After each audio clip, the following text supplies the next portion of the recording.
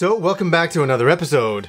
And this is going to be multiple episodes because I'm going to talk about the entire Dragon Quest Dragon Warrior series. Now, Dragon Quest is a huge series in Japan, but outside of Japan, it's never been quite as big. And also as a note, I will show the original games, but I will also show the translated US games and DS games for footage to show some points.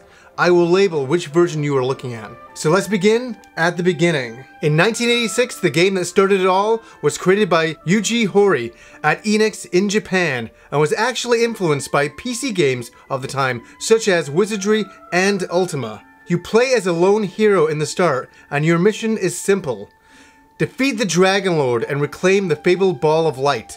What's amazing is when you first start off, you can actually see the Dragon Lord's castle when you leave town, just taunting you. The game is very simple by today's standards. There are no party members, and exploring the towns is done through your command menu to talk, access spells, and use stairs. Yes, there is a stairs button. You lead the castle to the open field map and fight monsters in turn-based combat, one at a time. You will gain experience to reach higher levels and gain gold to buy new items and equipment. Combat gets easier the higher level you get, so be prepared to be in combat a lot. And the battle music is something that you will never forget for a lifetime, because you will hear it so much.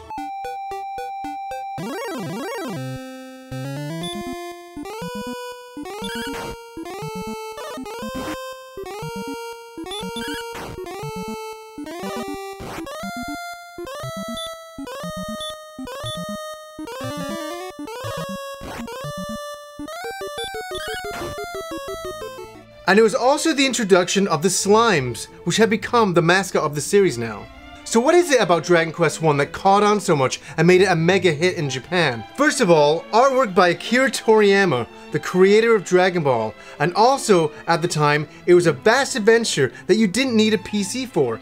You could play an RPG on console, and this is, arguably, the first console RPG. The game set the foundation for the entire series, such as saving at churches, stair sounds, and attack sounds. All these would become staples of Dragon Quest that would be followed on in every game. The game was ported to the MSX, Super Famicom, and Game Boy Color. Being such a hit, Nintendo brought Dragon Quest out to the NES in 1989, changing the name to Dragon Warrior because of licensing issues with the name in the US, with enhanced features such as battery backup instead of a password, and the graphics were changed slightly. The translation was done using Old English with mixed results. Unfortunately, the game was not a success in the US. It just never caught on with the audiences that might have been expecting a more exciting action-adventure, which Dragon Warrior was not. Nintendo even gave away the game for free with a subscription to Nintendo Power to get people into the game, as they had overproduced mass copies of the game. I remember looking at Dragon Warrior back in the day in Nintendo Power, and it just looked like something super special. I was very excited about it. And I was lucky enough that my sister and her, at the time, boyfriend, took me across the border to Bellis Fair. And that's where I went to Famicom Games, a set-up store in the middle of the mall that sold Nintendo games. And there was a glass display case showing the recently released Dragon Warrior, and it had a small diorama and artwork from the Japanese game. I was sold, and I seem to be the only person who remembers Famicom Games back then, but if anybody remembers Famicom Games, please let me know. Now, 1 year later in 1987, Dragon Quest II came out for the Famicom with a lot of improvements. The story is simple in that it takes place 100 years later, and you play as a prince, and your mission is to destroy the evil Hargon that has destroyed the neighboring castle. This time you have a party of 3, and you are no longer fighting one enemy at a time. Group battles were introduced, which changed strategy in combat quite a lot, and was a great change from the first game. The world is much larger, so much so that the original world map of 1 is an island in this game. And there's more variety in towns, and dungeons are much more complex in size, and no longer require a torch to be lit.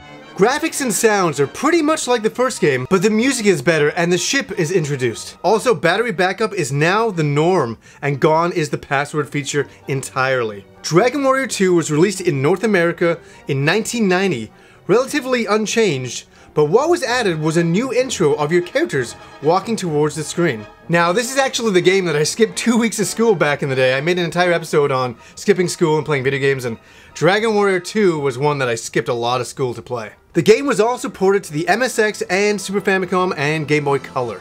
The series was popular now, and with that came Dragon Quest III in 1988, and it was taken to new heights. This time you were traveling in your father's footsteps to defeat the evil Baramos. You can have up to 4 party members and you can pick their classes.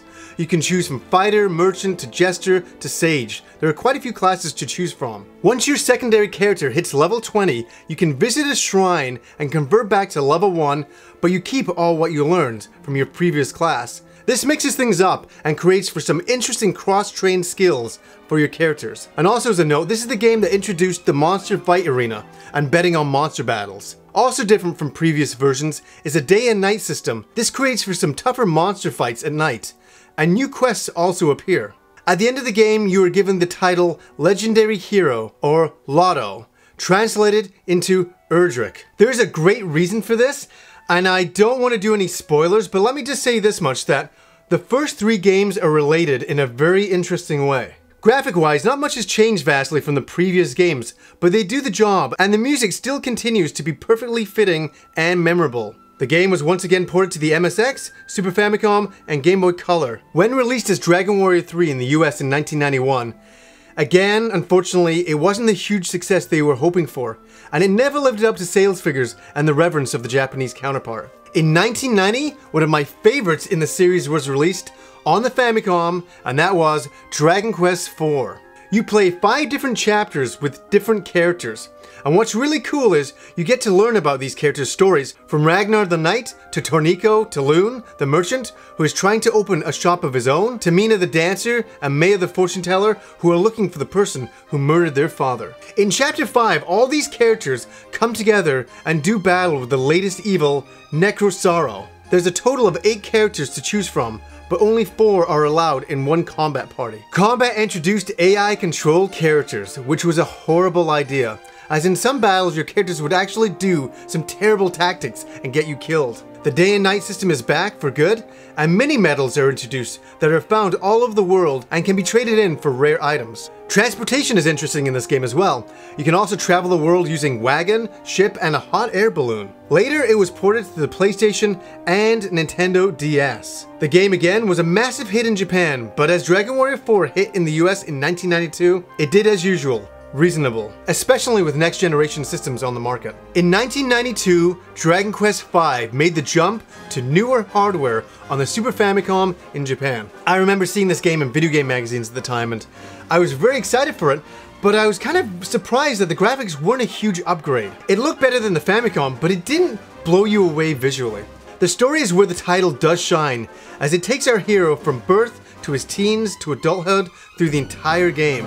In fact, you even get married and have kids. Combat follows the earlier games, except you can only use 3 party members, but this time includes the monster recruiting. Now you can have monsters join your party and level up with you. Earlier monsters can be weaker, but the later ones you find can be quite fierce. Unfortunately, this would be the first of a few Dragon Quest games that were not brought over here after sales of Dragon Warrior 1 to 4.